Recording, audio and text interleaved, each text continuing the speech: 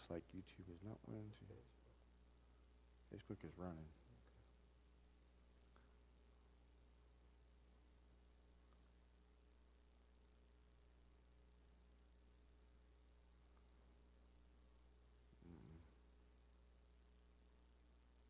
All right, we'll just have to run Facebook today.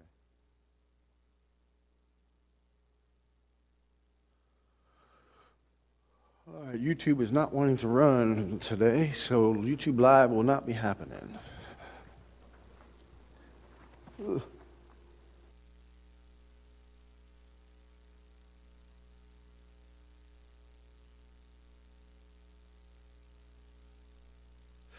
Just Facebook and TikTok. No YouTube Live today. But we'll have the recording and it'll be on YouTube later on this afternoon. Once we get it all converted and everything like that. Well, good morning, and happy Mother's Day. Happy Mother's Day to all you that are watching online. Happy Mother's Day. And to the mother, the only mother that's in this house, right? That's you, Miss Christlyn, Mama Christlyn, wife Christlyn, Mimi. That's what's her name, Mimi Christlyn. Yep. Yep. Jimmy loves his Mimi. Yep. All right, so before we get started, let's start off with a word of prayer. And because I already feel, things are already shifting. And so I can just feel, I don't know where this word's is how bad it's going to change. But, we still got our scriptures to deal with. The remote control is not changing, so we're just going to leave that. You'll have to just listen to the scriptures. Or you might be able to see it online, but here in the house you won't be able to read along because you're having trouble with the remote control. So let's get started with a word of prayer, and then we'll hear what God has to say. Father, we just can thank you again for this opportunity to preach your word. Holy Spirit, I ask now your help. Hide me behind the cross, and no one sees me or hears me, but they hear and see you, and that they know if this word is to direct us to be closer to our Father and to Jesus Christ. So we're just relying on you, Holy Spirit, right now, that you'll move mightily in this time. Have your way. Whatever you want to say, let it be done. Whatever needs to be held, hold it. And that way we bring honor and glory to the Father. And God, we just thank you for all that you do in our lives. And we just, again, thank you, Jesus, for being our Savior. And thank you for always being there for us. And we just give all the honor and glory to you all. In the mighty name of Jesus we pray. Amen and amen. All right, just the title of our sermon today is called Mom Saved Our Family. Mom Saved Our Family. In this, I would kind of, as I was putting things together, I kind of think back about my mom. Very first time, if you ever say anything about my mom, first thing I'm going to go to is that first time that I remember she was mad at me. She packed my stuff up in a bag, a trash bag, set it outside the door, and locked me out of the house and left me a little note. Said, if you think life is better over there, then go take your stuff and go live over there. And she locked me out of the house. The other thing that I think about when I think, first thing right off the bat when I think about my mom, as I think about the time that she had the paddle, I was bad. I think I did something to my brother, but I just remembered she grabbed the paddle off the refrigerator. She said, bend over, put your hands on the chair. I put my hands on the chair. She went like this, and she hit me in the butt, and she hurt her wrist. She dropped the paddle, and she hurt her wrist, and she turned around, and she said, just sit down. And I had to stay in the chair until my dad got home. And then when my dad got home, my mom comes over there and she sits down and she starts talking to my dad about what I did. And then she says, listen, I cannot spank him anymore. He's getting too big that I just can't. My arms, just to leave any kind of pain on his butt, I can't do it. It hurts me. So in that, the rule was made, if I got into the points that I needed discipline with a spanking, I was to sit in that spot until my dad came home, and then my dad pulled the paddle out and he tore my butt up. My mom was no longer going to do that part of the job.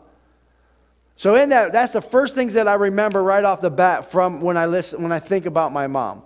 But then when I moved from that position, the next thing I think about my mom is the time that when I was out with my buddy doing something really stupid. We was riding these little mini bikes. If you know what a mini bike is, it's like a motorcycle, but it's really small, you know. It has a little tiny motor on it, but you get on there.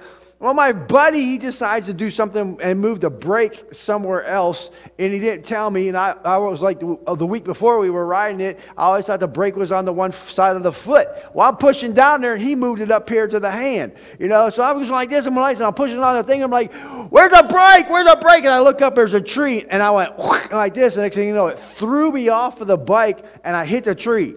Well, when I hit the tree, it put a big gash in my knee that you could see like 3 different layers of meat in my knee. It was laid wide open. I didn't bleed, not one stitch, you know. But my friend picks me up and he carries me to the house, and I walk in there and I'm going, Mom, where are you? And she comes running out, what's the matter? And she goes, I said, I got to go to the hospital. He goes, what for? And I went like this. I said, look. And she looks at me and she goes, let's try to get it closed up and let me get my purse, okay? And so she does some little doctoring thing to me, and then she takes me to the hospital. The next one is that I come in, I'm with a friend, and we're trying to make this new area to make our clubhouse area. And we're chopping down some weeds and some trees and stuff. And I borrowed my grandma's sickle. And so you know what a sickle is. It's got a curved blade on it. It's really made to, you know, really, really sharp. And, you know, to cut down the trees and the high grass and stuff like that. And so we're whacking things away. And my friend David's over here. He's doing his part. And, you know, we're just talking back and forth, you know. And I'm cutting and cutting. I'm getting tired so I can switch over. I'm cutting, and I'm switching over. I'm cutting. And then I went like this. And I was tired, but I didn't pay attention. And went like this. And went to grab the handle. Missed the handle. Went whoosh, like this. And slid my finger from this side to this side, and all of a sudden, every time my heart beat, you saw the blood go whoosh. I mean, it was like a fountain. It went whoosh, like that. And so I was like, oh, man, I got to go to the hospital. Dave's like, what? I said, look, man. It went whoosh. So I was like, I'll be right back. And so I went up there and walked in the house and said, Mom, get your purse. I said, we got to go to the emergency room. She said, what for now?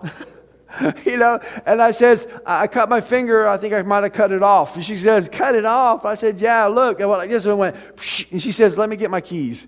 You know, and so that I think when I think about my mom, I think about those things in life that I did with her. And then the last really memory that really stands out about those one is the one conversation. When I was far, far away from Jesus, I was a grown person. I was in my adulthood when I thought I was 21. And I thought I was, you know, I could do my own thing. I moved out of the house. Why I moved out of the house? Because I want to do things my way. I don't want to do what Mom and Dad's always tell me to do. That's why I moved out. So in that, I'm sitting there, and my mom invites me to this like a place of neutral, you know, a place out to eat, you know. And so she's having this conversation of she's worried about me. I'm like, well, what you got to worry about me? I'm fine. I got a job. I'm making the money. I'm paying all my bills. All these. Well, really, it's your brother and your sister that bring the concern to me that I need to talk to you. I'm like, okay, what's up? You know, well, they think you got a drinking problem. They think you drink too much. I said, I don't drink too much. They're crazy. I said, look, do I ever get angry with anybody and start any kind of fighting or troubles like that? And she said, no. I said, am I ever hear about me ever being late to work or missing work? She said, no. I said, see, I don't got a problem. But just that communication right there brought me to an understanding, you know what? If my mom had enough courage to turn around and say that she's worried about me, maybe I just need to back off a little bit on my drinking. Just so that she'll be okay. And those are the things that really, when I think about my mom, stand out to me. But understanding that when I think about it, that many of you right now, you're struggling right now because some of you lost your mom. I mean, this right now, my dad, this is his first Mother's Day without his mom. My grandma lived to 97 years old. She was one day short of being 98. For my son and my daughters and my children, they lost their mom in 2018 to cancer. So today's a rough day for some people. My wife, Chrislyn, she lost her mom. She's missing her mom. Several times through the years, she talks about her mom, and she just reminisces about her mom. And especially, I love when I hear the stories about her mom's hair and how long her mom's hair was and the things that she did with her hair. I love listening to those stories. But today is not just the understanding, it's not just to say, I'm sorry. But I also want to say that it's still good. There's good memories there. Hold on one second, I get a drink.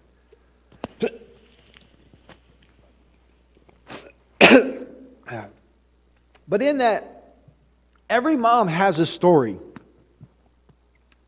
that you can go back to. When you think about them, they'll tell you, back when I was this kind of a person. You know, that, and you would look at your mom and she's a saint, you know. But before she was a saint, before she met Jesus, there's some of the things that she did. Like one of my stories about my mom is as crazy as that. My mom met my dad when she was 12 years old. And when she met my dad, she says, I'm going to marry that man. Or that boy. You know, and sure enough, she married him.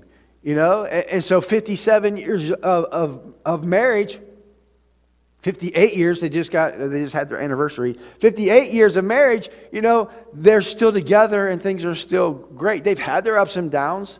But then there's other mothers, you hear their stories and what they went through to where they are now. That's why I called this message here, Mom Saved Our Family.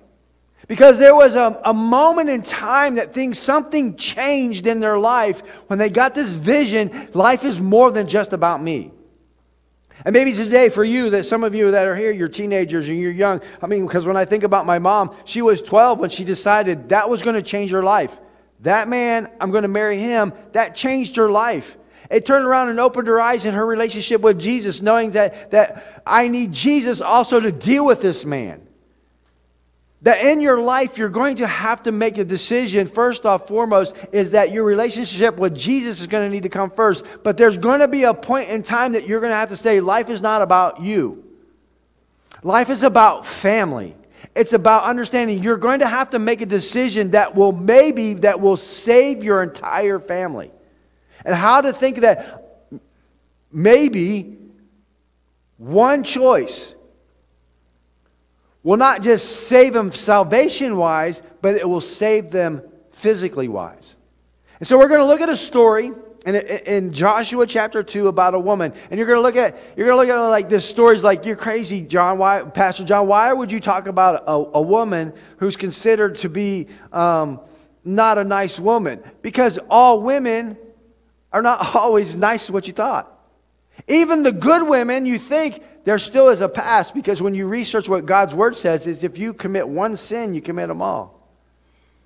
If you just lie one time, you're just as much as in bad shape as the one who committed adultery and lied and murdered somebody. That's kind of harsh. I'm not the judge. It's God being the judge. So let's just read through the story and let's see what God has to say through this story about mothers now that will be. How's that? Because even for you as young teenagers, you're going to be a mother at some point or another. I think it was 96% of all females at one point or another are going to have a child. So you're going to be a mother. Unless you're just dead set that you're going to be celibate and never have sex with any man. You're not going to get married. And then you're not going to be a mother. That's the only way it's going to happen. But for some, let's go on to the scriptures. Joshua chapter 2, verse 1, let's go to read. It says, "And now Joshua the son of Nun set out 2 men from Acacia Grove to spy secretly, saying, 'Go view the land, especially Jericho.' So they went and came into the house of a harlot named Rahab and lodged there." Now understand, every woman, before we read on, every woman has a past. Most of the times we always bring up the guys, because the guys are the ones that are most mischievous. But I got stories. I got women friends, and I got stories. Every woman has a past. So understanding where they were to where they're going is going to be needed, and it never defines you. Listen to this. It never defines you of who you really are. What you've done in the past is not who you are meant to be in your purpose. It does not define you. So to sit back and say, excuse me, to sit back and say, well, I used to do this and I used to do that. For me, my thing was, I've been there before. It was like back in the day before phones, When you want to look at pornography, you had to go to the store and buy the books, buy the magazines, And so instead of having to go to the store because it was kind of embarrassing to pull it out there and lay it down there and pay for it cash, it was just to buy a prescription that would be sent straight to your house. So that way you get a little brown paper thing, and you'd be able to pull it back there and look at your pornography that way. That was me. But does it define me of who I am or where I came from? No.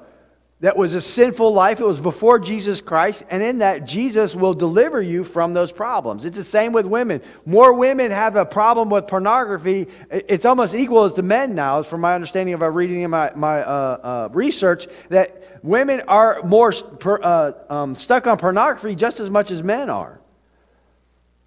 So we see that this woman here she's going to help these men of God. Understanding women, listen to this. Sometimes somebody's going to cross your path that will change your life. This woman is just doing her job of creating income to take care of her family, and these two guys come up out of nowhere and they come and visit her because they're spying out the land. Sometimes somebody's going to be coming across your path and they're sent by God. You need to pay attention. Sometimes they're not sent by God. Sometimes they're sent by the devil to try to hurt you. So it's the understanding you will not know unless you have a relationship with God to give you that discernment of what these people are for. In Isaiah chapter 64, verse 6 says this. It says, "We are all infected and impure with sin. When we display our righteous deeds, they are nothing but filthy rags. Like autumn leaves, we wither and fall, and our sin sweeps us away like the wind." Everyone has a problem with sin. But it doesn't define you in that time that you're battling with it. What defines you is if you make up your mind, you're going to stay there. Your purpose is not to stay there. Your purpose is greater than that. So let's read on. We see in there in verse 2, back with Rahab. And it was told to the king Jericho, saying, "Behold, men have come here tonight from the children of Israel to search the country." So the king of Jericho sent Rahab, saying, "Bring out the men who have come to you, who have entered your house, for they have come to search out all the country." Then the woman took the two men and hid them. So she said, "Yes, the men came to me, but I did not know where they were from. And it happened as the gates were being shut, when it was dark, that the men went out. Where the men went, I do not know. Pursue them quickly, for you may overtake them."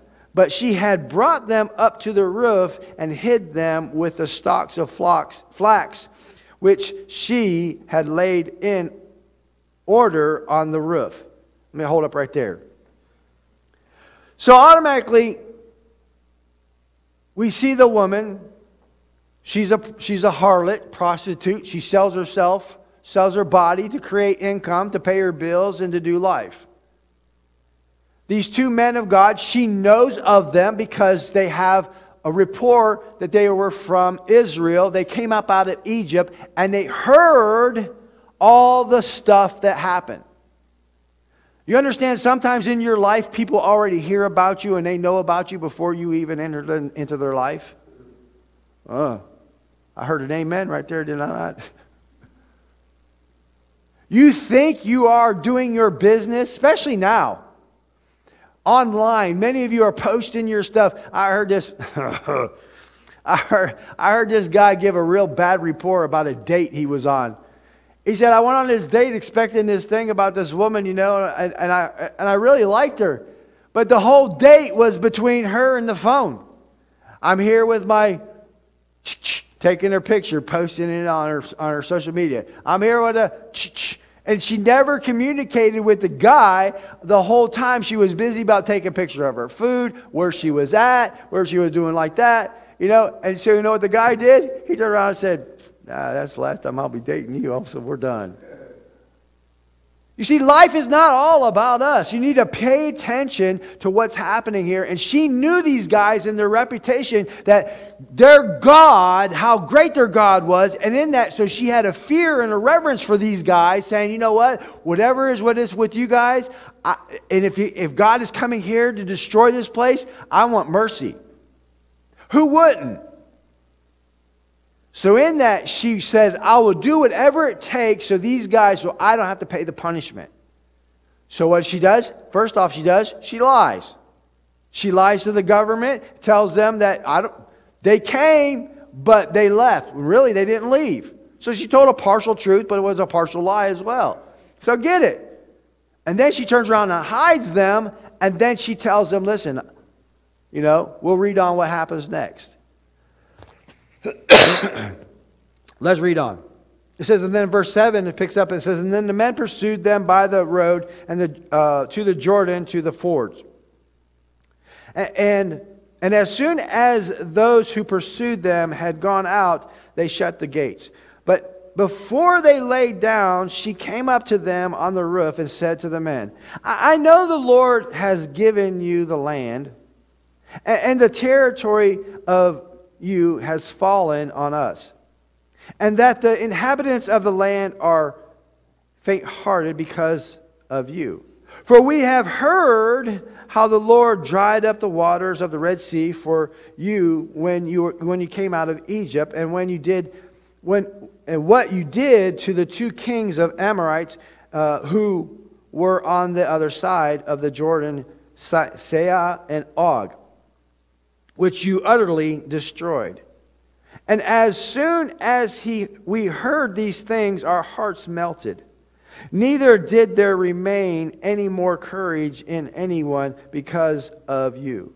For the Lord your God, He is God in heaven above and on the earth beneath. Now, therefore, I beg you, swear to me by the Lord, since I have shown you kindness, that you also will show kindness to my father's house, and give me a true token, and spare my father, my mother, my brother, my sister, and all that they have, and deliver our lives from death. This is where I get the title. Mom saved our family. Even though Rahab was not a mom yet, her vision of understanding she has more about to do with her family, that she has an opportunity to make a deal with these men of God, that they're on a mission to search out and to come back with information how they were going to destroy this city, and in that the God was with them, that there's no doubt this place is going to fall. It's almost like America. And you could go back to some of the videos before where God has opened up the prophecies that America is going to have its fall. But what about those that are fearful of God and they trust God and they live? It is God is going to use them as the remnant to be the eyewitnesses and be the ones that will minister to those that are hurting and in pain, to show them that there's going to be life after death if you will just trust Jesus Christ as your Lord and Savior. And here's this woman, she's standing in this position, understanding, I need to fear God because His judgment is true and precise and swift. And many of us don't believe it because we see so much other bad stuff always happening. Yes, but that's the understanding. There's two realms of this. There is the evil realm that means to steal, kill, and destroy, but there's also God's realm of that He's bringing justice to those who sin against Him. And we forget about this because the gospel that we've heard for the many years is God is good. I will name it and claim it. I will get this and I will get that. And that this part of God. But we miss out on the part of God that says your sins will be called up before me. And I call them that they stink and they're like filthy rags. And I'm going to judge that. And now judgment is now falling on the church right now in America. That the nastiness that the pastors are doing behind the pulpit and in secret with the secretary is coming out and before everybody. And then there's even those that are just having, and even the good pastors, you're seeing just the fear of God coming in the church, that even as the pastors stand up there, we talked about a couple weeks ago, the one man come up there with a knife trying to kill the pastor in front of everybody. And then there was the other black pastor that we talked about last week, that the guy come up there with the gun and started trying to pull it, and something went wrong with the gun. But see, even showing God's mercy right there, that God is in the midst of it, that there's a shaking happening in the church first. Then the America itself is going to have its day. That's what's yet to come. And as this woman gets the vision, God is true, God is just, He is swift, He's going to judge, He's going to make, we know our hearts are feeling heavy because we know we're going to be judged. We know this place, Jericho, is going to fall. We know God's people are going to come over and they're going to take over this place. We know it. So what are we going to do? I'm going to step in to try to save my whole family, and I'm going to try to negotiate a deal with these men of God. Maybe it's to understand at one point, women, listen to this, because you're more influential than you really know. That it might be that one person that crosses your path that you make friends with that will change your entire life and save not just you, but your family. We talked about many weeks ago of the opportunity that sometimes God's Word says this. Sometimes God's Word says like this: make friends with the heathens. Why would we want to make friends with the heathens? First off, they need Jesus. Jesus sat down and had supper with the sinners. And then the religious people mocked and scorned Him because He did that. But in that, you just don't know that they need salvation, and you being friends with them might lead them to salvation, so that's why you should befriend them. But just in case you miss out on that, the Word of God says that the treasures of financial gain will come from the sinners. That you just don't know that sometimes you make friends with the heathens and they're able to turn around and bless your business because they got contacts that God will use to bless your business. That's not even in my notes. I don't even know where that came from. But it's to say for you, understanding, you need to be careful of who you're putting down with your words and who you're turning your back to and who you're shunning. Because they might be the person that will put you in a blessed place. We'll find out how much she's going to be blessed by this transaction of a deal. So she deals with them. She said, look, I saved your life. I lied. I told them you were gone, and here you are, and I'm saving your life. I want to make a deal. Let's read on. Verse 14. And so the men answered her, our lives for yours. If none, you tell the business of ours, and it shall be, when the Lord has given us the land, that we will deal kindly and truly with you. So then she let the men down by a rope through the window from her house on the city wall. She dwelt on the wall. And she said to them, go to the mountain, unless they pursue to meet you. Hide there 3 days until the pursuers have returned. Afterwards you may go your way. And so the men said to her, we will be blameless of this oath, if yours which you have made us swear, unless when you come into the land and bind this line of scarlet cord in the window through which you let us down.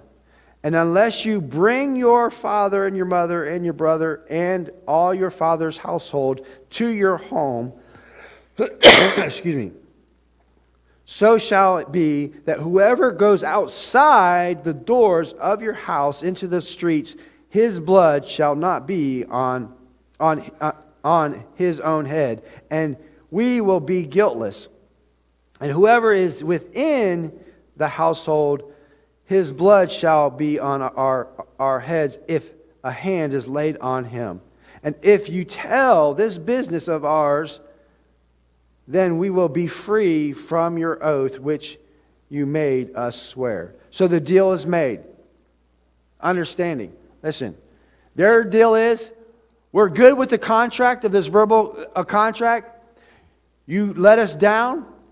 Take the rope, it's red rope, hang it outside your window, and make sure everybody's inside your house you want to be saved. If anybody that's outside of it, when we attack, their blood is not on our hands. But if something happens to anyone in the house while we attack, then their blood is on our hands. So whoever you want saved, keep them in the house, stay in the house until it's all over with. But on top of that, if you say anything about this deal to anyone, deal's off. Sometimes we talk too much and we put too much information out there to the wrong people. I was talking about to my brother here just a little bit about somebody praying for us. And sometimes you don't want certain people praying for you. Because sometimes they're praying and they're slipping in words of curses on you instead of words of blessing on you. Sometimes they don't need to be knowing your business to turn around and say, I'll pray for you. And sure enough, they're praying. And the next thing you know, they slide in enough and something else in there that brings a curse on you instead. Not about you. In the last 3-4 years, I've really learned about people cursing with their words. And how it brings a problem when you get this battle, you get this tenseness in the house. You get this thing like, what's going on here? Why is everybody acting like a mess? You know, something's going on here. Not knowing somebody on the outside is speaking words against you and trying to get things to turn upside down so maybe that your house would fold. That's why it's so important to anoint your house and plead the blood over your family every day. Every day it's a battle every day. But for her, she says, for Rahab, she says, deal. I won't say a word. I'll make sure everybody's in the house. I'll put this on the outside of my window so when you see the red, scarlet rope hanging there, you will know not to destroy my house and you will walk by it. It's the exact same picture of the blood of Jesus Christ. It's the exact same thing that Moses told the people, listen, their last plague is coming and it's death.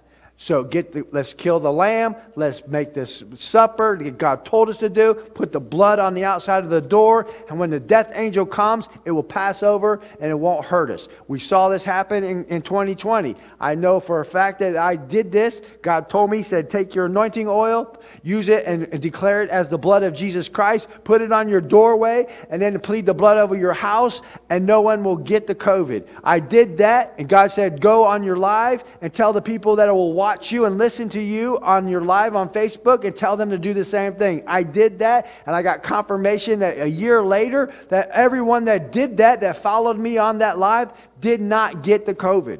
Every one of them. Because the Word of God stood true that the representation is that this time, this next thing that is coming, you need to do the same thing. You can even start now. To be ready for what is yet to come. Because there is another death coming across the land. And in this, to prepare for this death, go ahead and get your anointing oil. Pray over this oil for God's blessing to be upon it to represent the blood of Jesus Christ. Put it on the doorpost over here. Plead the blood of Jesus Christ. I even go as far, sometimes I go out to my yard and I go around my yard and sprinkle the oil and plead the blood of Jesus around my whole yard. Because I'm telling you what is coming is going to shake America. And it's going to be death like 2020 but more. Sheesh. Let's read on.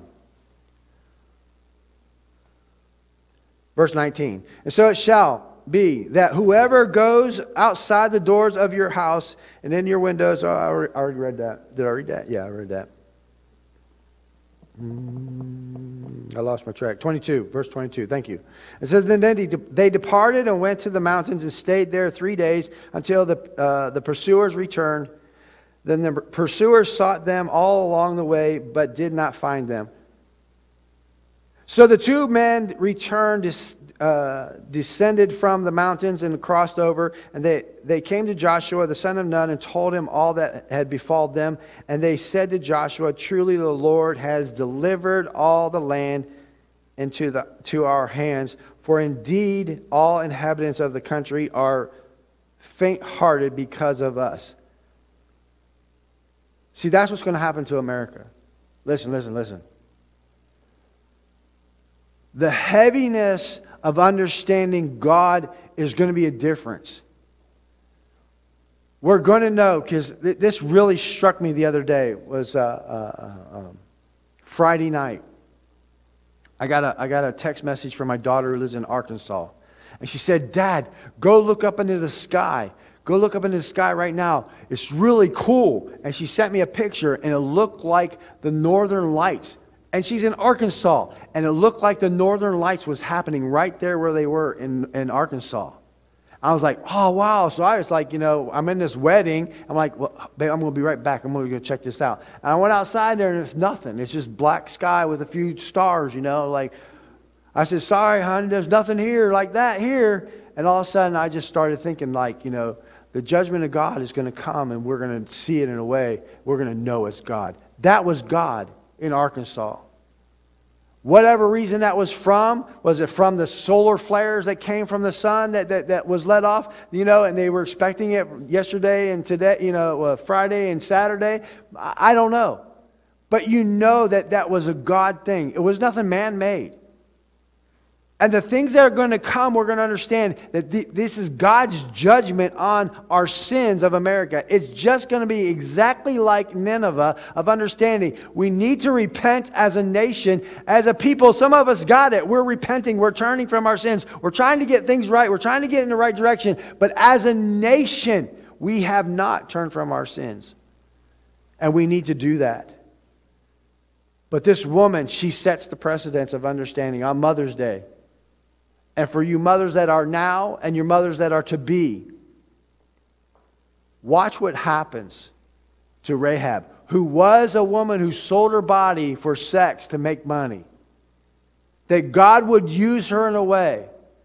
In Joshua chapter 6, verse 17, it says, And now their city shall be doomed by the Lord destruction, it and all who are in it. Only Rahab and the harlot shall live, and she and all who are with her in her house, because she hid the messengers that were sent.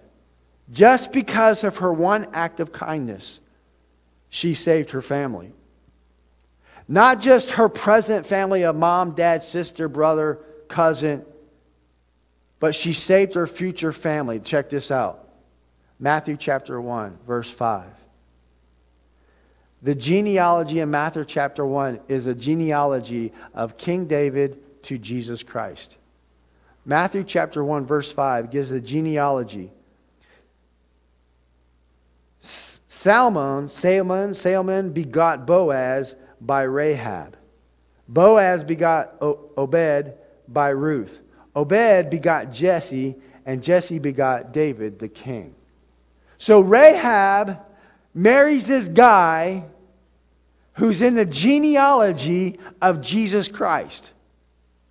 So the woman who was the harlot, the prostitute, now is in the genealogy that her child would now be the child that turns around, the great-grandchild, the great-great-grandchild, the great-great-great-grandchild, who now is Jesus, the Savior of all mankind. What kind of blessing do you want for your children? Are you willing to do what it takes now, right now, to first make the decision, I'm going to put God first? That's what Rahab did. She says, I'm done with the prostitute life. I'm going to follow God. I'm going to lose my life. I'm going to make this deal with these men of God, and I'm going to follow God. Because He's the final judge, no matter what. He's the final judge, and I'm fearful for my life, for eternity. But in doing that, there's this attached, it's no guarantee, but it seems like that's the way God works. There's this attached blessing that something's going to be handed down to your children, your grandchildren, your great-grandchildren, so on and so forth. According to the Scriptures, a believer of Jesus Christ, there is a 10-generational blessing of salvation.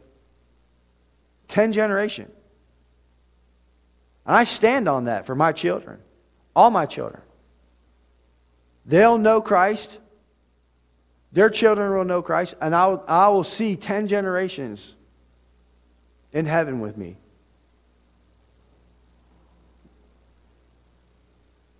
So as we close, Mom saved our family. What about you today? Whether you're a teenager, you're a young woman, your 30s, 20s, 30s, maybe you're an older mom. What is your decision today about your future family? And even maybe today, your family now. What if it was you, teenager? Your following Christ would bring salvation and a commitment to the rest of your family. What if it's your desire to continually search God and seek Him and want to go to church and read your Bible and pray and seek Him every day, that will change and save your entire family? Because maybe your dad, your stepdad don't know Jesus. Maybe your mom, she just flirts with Jesus when she needs Him. You know, there's a lot of moms out there like that. They're single parent moms. They just flirt with Jesus when they need Him. They go to church when things start getting bad, and then when things start getting good and He's blessing them, they're back to the same old ways. I know some moms that they struggle and they struggle and they struggle because they live a two-faced life. You want the blessings of God? Get rid of the two-faced life. Quit the drinking and the partying and the fornicating and the smoking cigarettes and the cussing and the gossiping. Put all that way of life down. Quit doing it. You're just showing your kids the way to hell is all you're doing. You're saying praise Jesus on Sunday, and then the rest of the week you're living like the devil, and your kids are watching them, and you're just sending your kids right to hell. Maybe if you just say, you know what, I'm all in. And you start reading your Bible every day. And watch your kids start pulling up beside you to listen to you read to them. Then you start praying with them. Then you start taking them to church with you. You want to see things change? It starts with you first. You want to save your family? It starts with you first. So as we close in prayer, if you all bow your heads.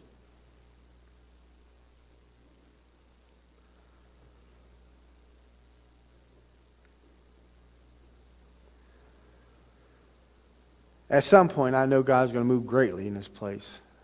And altar calls will be a thing. But my altar call is for you online and just the few that are here. As your decision starts within your heart. First, I ask you, do you know Jesus Christ as your Lord and Savior? If you don't, then today's the day that will change your life. To repent of your sins, because the wages of sin is death. Your eternity is in balance. Today, you don't know if your life is going to end today. There's been massive, crazy weather. I was talking to my friend Seda in Kenya a couple of weeks ago. There was a mass flood there that just came and just washed away, and a bunch of people died. There's a mass flood happening in Brazil right now, and a bunch of people are dying because of the flood. America is seeing great storms happening and tornadoes. There was one area that hit the most tornadoes they've ever seen in one day. The weather is showing craziness, and in that life you just don't know, let alone just to drive down the road. And a car wreck can happen and your life is over with. Where will you spend eternity? On this Mother's Day, I know where a lot of moms are. They're in heaven because they follow Jesus Christ. Do you not want to see your mom again in heaven? Maybe today is the day that you choose. You know what? Mom was right. Grandma was right. Great-grandma was right. They loved Jesus and they followed Him. They showed it. They lived it. I'm going to do that today too. Maybe today you'll just say, I want to be born again. I want to be a follower of Jesus Christ like Mom. And for the rest of you, it's to say, you know what? I want to see my family saved. I want to be the one that will do what it takes to bring, like Rahab, I will make the deal with God to save my family. What will it take? What do you need to give up of a sinful lifestyle that will open the doors of salvation to your whole family. What will it take? For her, it just says, you know, I'm walking away from this lifestyle and I'm going to trust God with everything. And she ended up in the family line of Jesus Christ. You just don't know what God will do in your life if you just surrender. Will you surrender today? I'm just pleading with you on this Mother's Day. This day just seems a little bit extra for me. Where I've been fortunate enough, I still have my mom, but everybody around me doesn't.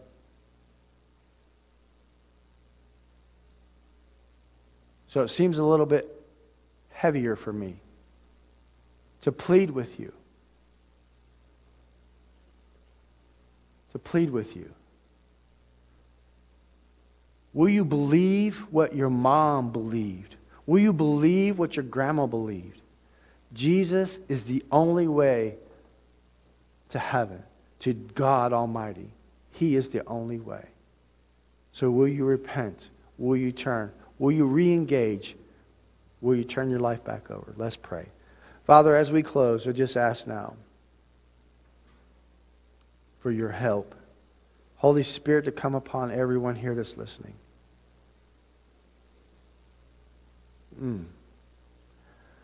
I want to pray a little bit extra, a request of a favor. I want to see a turnaround. I want to hear a turnaround. I know your greatness and your love for these people. They stuck around and they're listening up until now. That if they're far away and there's a problem between you and them, if they're not saved, or maybe there's another rift happening, some people, I was talking to my brother earlier, and it was like some people they get mad at God because of something bad happened.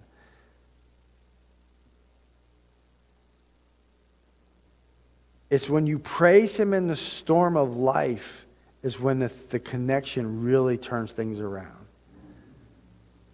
That today, I'm asking you to show your love in a special way to everyone that is hurting right now. To the ones that mom's not here today, and I miss her. That you would do something a little extra of love towards them today. We know this land is, we know our lives are cursed with this death thing. How much we wish we were immortal and we could live forever and Mom could live forever, but it doesn't happen that way. That's just the reality of it. Until we get to heaven, until Jesus comes back, each and every one of us, it's a one-on-one thing, we will see death.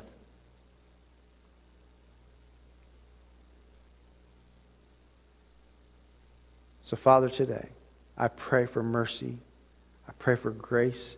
And I pray for an extra bit of your love to heal the brokenhearted, to bring back the good memories, a picture of remembering the good things. But God, most of all, just like Rahab, she made a choice. Today is the day I make a choice. Not just to save my family's life now, but to save my family life that's coming in the future. For the children yet to come, the grandchildren yet to come, I surrender my life to you, God. I believe Jesus lived a perfect life. I believe He laid down His life to be the sacrifice for me, and that you raised Him from the grave. I believe it, and I trust in it. Save me. Fill me with your Holy Spirit and make me a new person. In the name of Jesus, I pray. Hear their prayer as they call out to you right now. God, I pray now your blessing upon your people. Pray your blessing upon your word, as Isaiah quoted, that may your word go forth and accomplish the things whereunto it is sent. That on this Mother's Day, life changed for the good because we chose you. So bless your people this day. I pray in Jesus' mighty name. Amen.